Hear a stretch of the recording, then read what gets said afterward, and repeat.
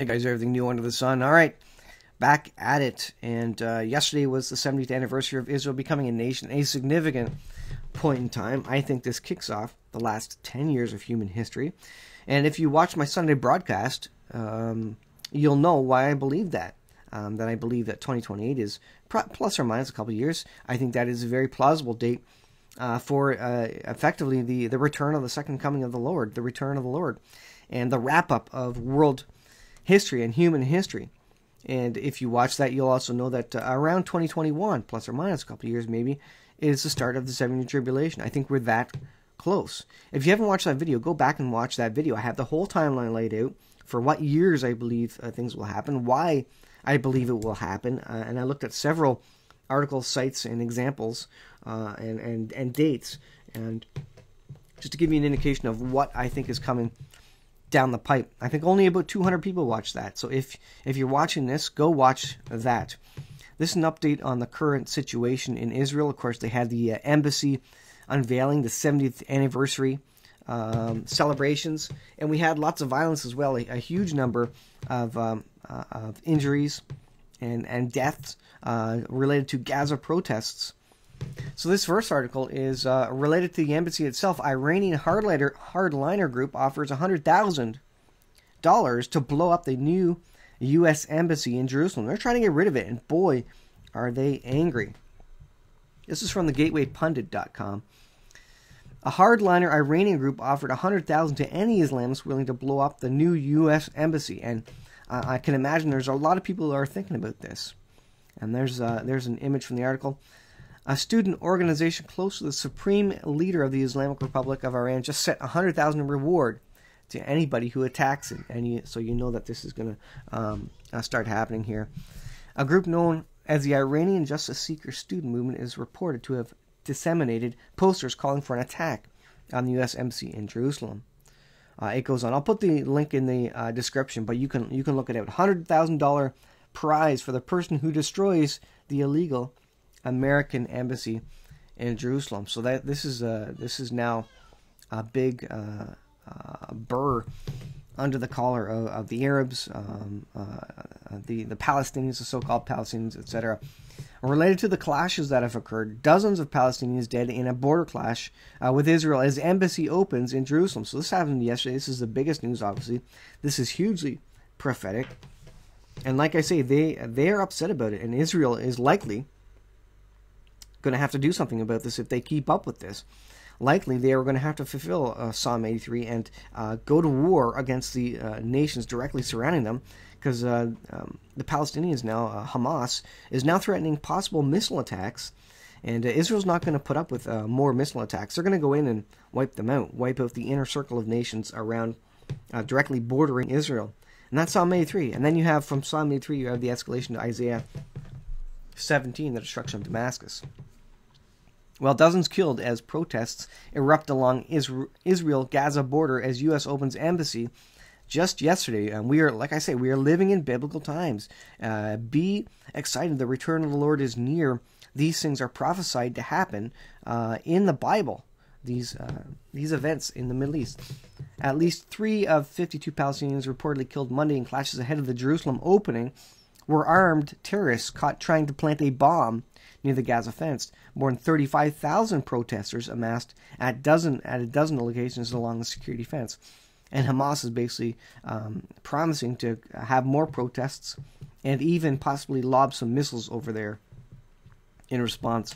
Gaza health officials told the news agency that 52 people so far have been killed on Monday's violence, 1,200 wounded as the Israeli special forces were helicoptered out during the embassy opening to the border to deal with these threats.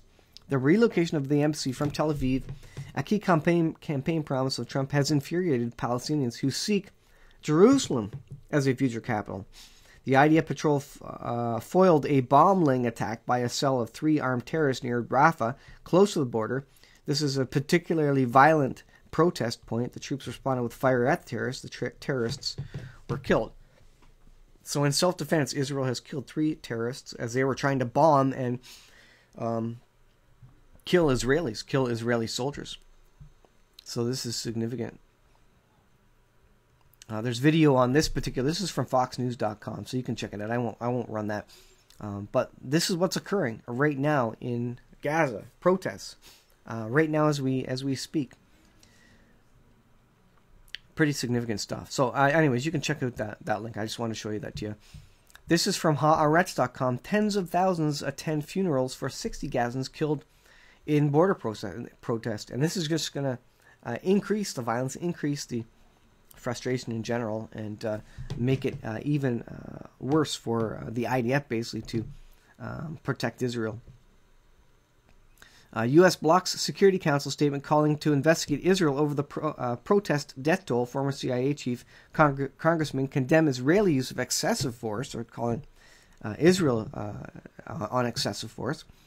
Israel's army deploys for second day of projected mayhem. So we're in the second day. They are projecting mayhem today, and they're on the highest of high alerts. And they were on the highest alert yesterday, of course, during the embassy opening. Hamas conveyed indirect messages to Israel on Monday night that it may change tack in the Gaza protests, but Israel isn't certain whether the group really aims to rein in violent demonstrations, which claim the lives of 60 by live gunfire on Monday. Funerals of Monday's casualties are expected to take place Tuesday, and Tuesday it is, I think we're about 12 hours out from Israel, so it's, what is it, evening there? Whatever 12 hours from now is. Yeah, evening there, if we're 12 hours out. Rallies are expected in the large West Bank cities, as well as general strike. It was decided during last night's Palestinian leadership meeting to transfer the Israeli settlement case to the International Court. So they're pushing everything they can to the International Court, trying to get the world on their side, etc. So there's a timeline of events here. The day Donald Trump was crowned king in Jerusalem. An opinion piece there. They're celebrating Trump because he is really pushing the recognition of Jerusalem. And this is very biblical. And, of course, this is upsetting to the Arabs in the area there because they want Jerusalem. They want to wipe Israel off the map. They don't like anything that cements Israel's position in Israel. If it even needs to be cemented, it does not. But they don't like anything that further cements it, and so they're pretty upset here. Putin, there's an article that Putin in Russia, that the congressmen there, the senators, are trying to make a way so that Putin doesn't have to resign, but can stay president effectively for the foreseeable future, and so that there's no end to his term. And that, I don't have that article up, but that plays directly into Gog Magog, as you can see. With Putin basically looking for the oil, looking for the spoil, and being drawn in by the hooks in the Gog Magog Ezekiel 38 reference, and so they're going to be drawn into a war, and this is further escalation. Things are not getting quieter in the Middle East; they're getting louder, and this is pretty significant. Well, here's the last article. This is Debka.com. Palestinians promise spectacular violence for U.S. embassy dedication. This was the article prior to the embassy. Israel was on maximum alert Monday, May 14th, for the historic dedication of the first U.S. embassy. Hamas threatened to do itself with violent mass surge, and that's exactly what they did. 35,000 protesters, and they're going to do more. So the IDF basically cleaned house there in general and kept Israel safe. Nothing huge came out of it. Apart from the deaths, and that death is on the Gazans themselves. They put themselves in the way. They were at the protest. Israel is just protecting its sovereign land. So check out Debka.com for latest information on this as well. I want to end it there. It's just kind of a follow-up, a wrap-up of kind of what happened yesterday.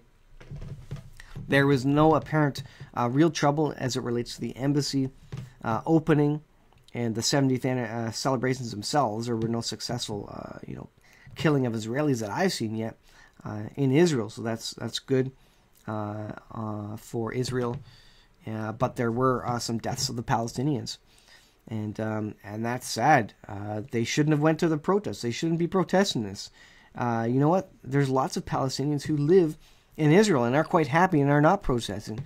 Israel said originally, look, Palestinians, you can come in and live in Israel as long as you live and work in peace and at peace with the Jews. That's the option that the Palestinians have.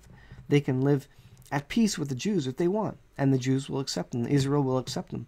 They don't want it, though. They don't want peace. They just want to drive Israel into the sea, and they want the whole land to themselves. So this has been an update for what is occurring. We'll keep updated.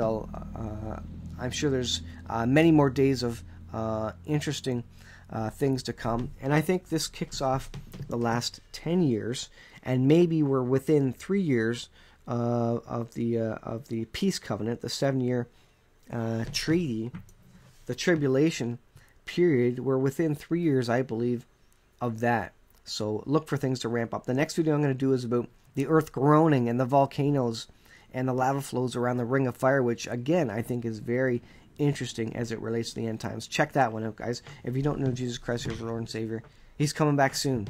Get saved. I can't say that too often. Get saved, guys. Thanks for watching. We'll see you in the next video.